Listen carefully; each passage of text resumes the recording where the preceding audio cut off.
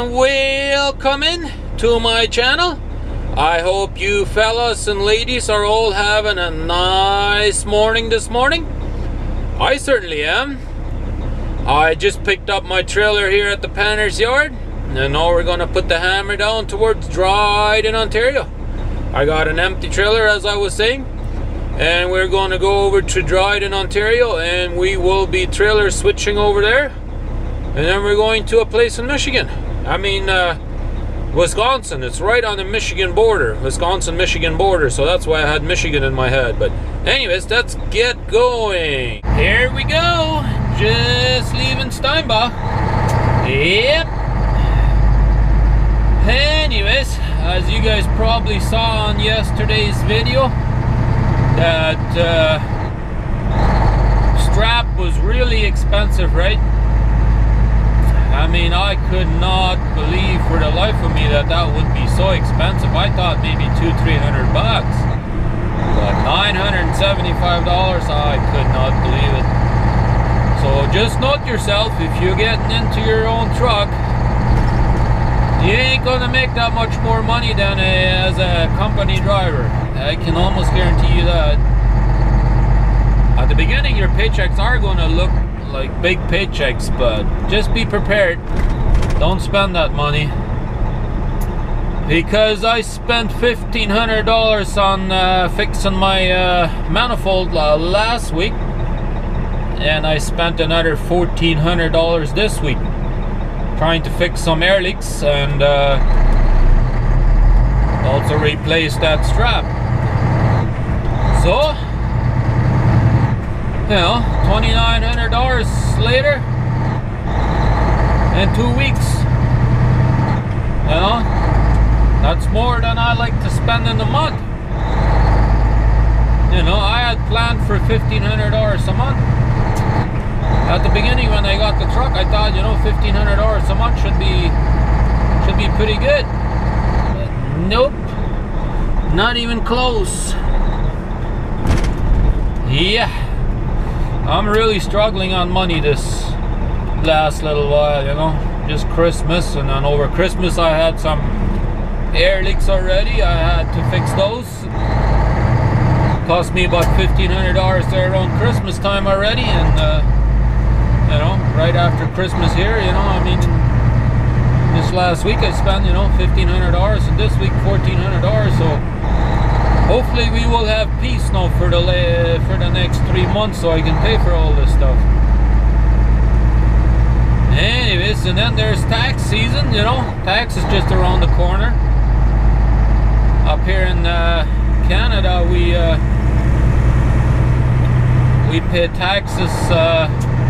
Well, usually personal taxes is usually due by the end of April, I think, but the end of February we get our T4 forms, and then we can go to our accountants and fill that all out and do all that stuff, you know.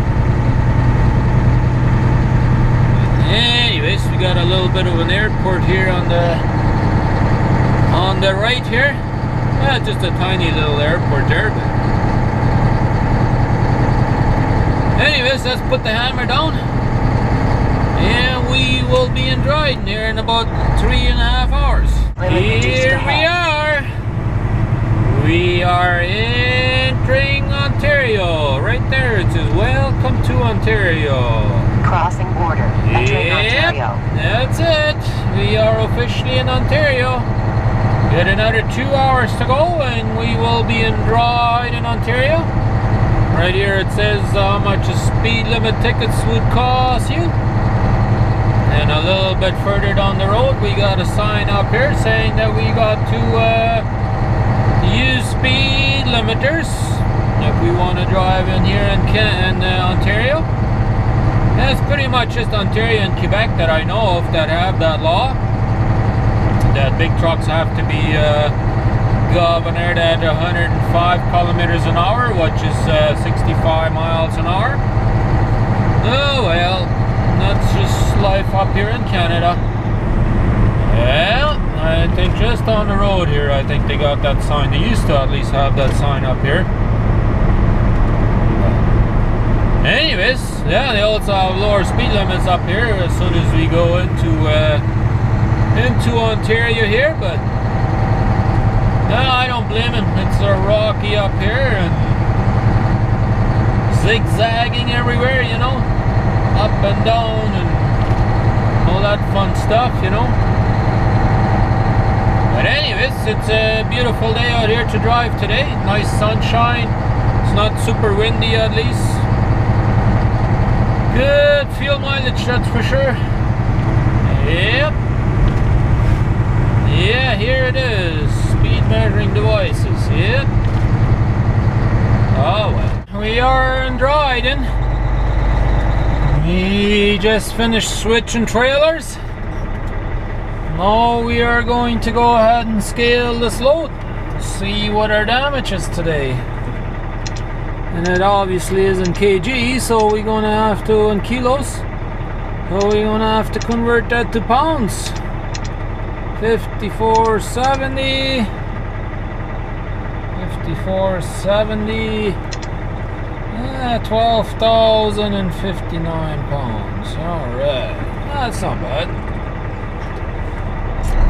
Yeah, let's get the tractor axle on here. We got to scale everything separate up here, so that way we have a axle weight, so we know what our weight is, you know. There we go. So we got 28.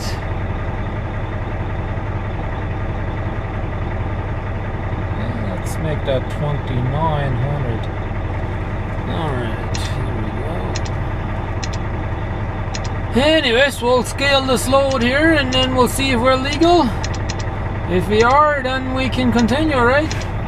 I'm pretty sure it's gonna be. Well, we are sitting at 15,430 kgs on the drives, so let's see what that comes out to. 13,430. Yeah, 34,070 pounds. 17 pounds, I mean. 34,17. Yeah, so we're right there, right on the maximum. So the trailer axle is probably a little lighter than the tractor axle. We'll figure this out. 35,500. Well, say 20 pounds. Kilos, I mean, total.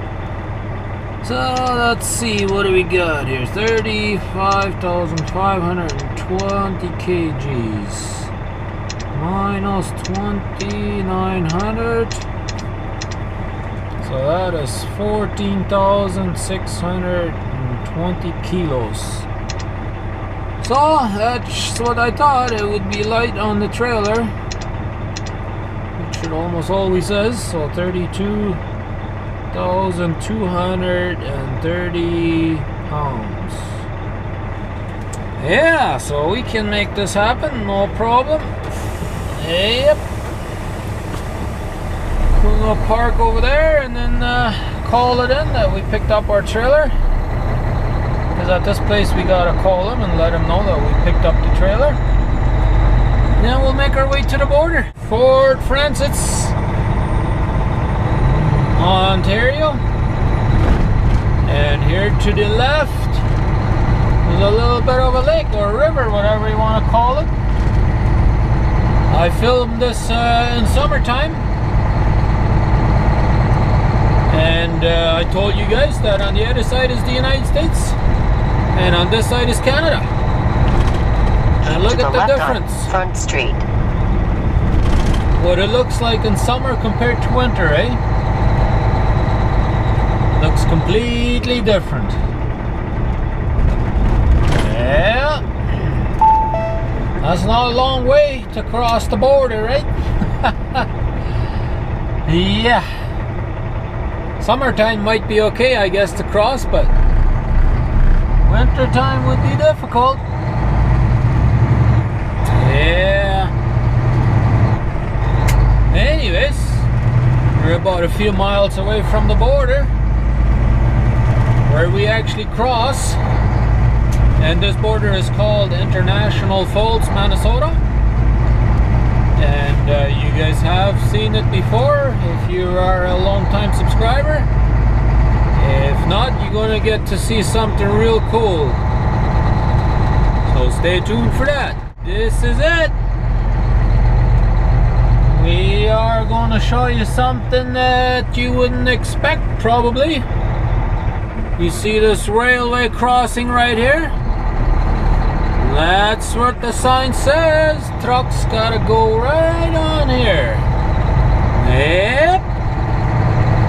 We are going to be entering Minnesota here any second now. Yep.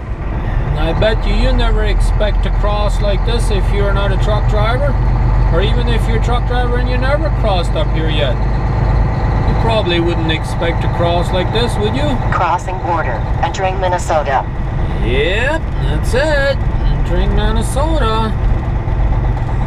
In 1,000 feet, turn right up 2nd Avenue. So we'll see you guys on the other side. We just had ourselves a little bit of a pit stop up here in Cook, Minnesota. They got a McDonald's here that's got truck parking there. I think it's got parking for about 5 trucks. So we had ourselves a bite to eat here at the McDonald's, and I'm gonna go get back on the road. Yep. We already got ourselves a reload offer.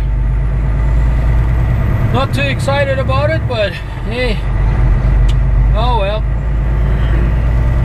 That's the way it goes with trucking sometimes. You're not always excited about every load, but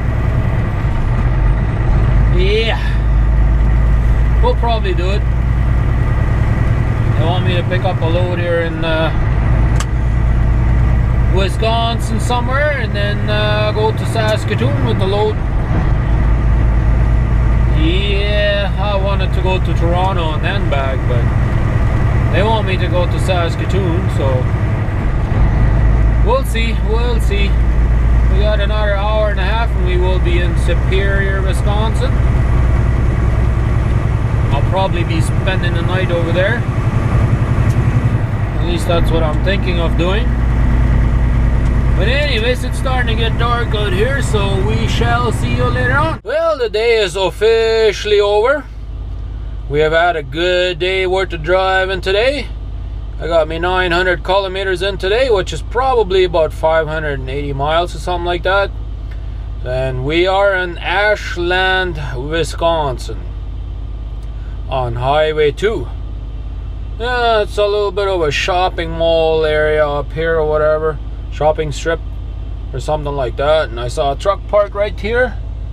I don't know if you're going to be able to see him over there, but he's parked right there. So I figured, he's probably, he's actually from Superior, Wisconsin. So he's just from down the road. So he's probably very familiar with this area. So I figured, he probably knows that we're allowed to park up here. So I figured I'll park here as well.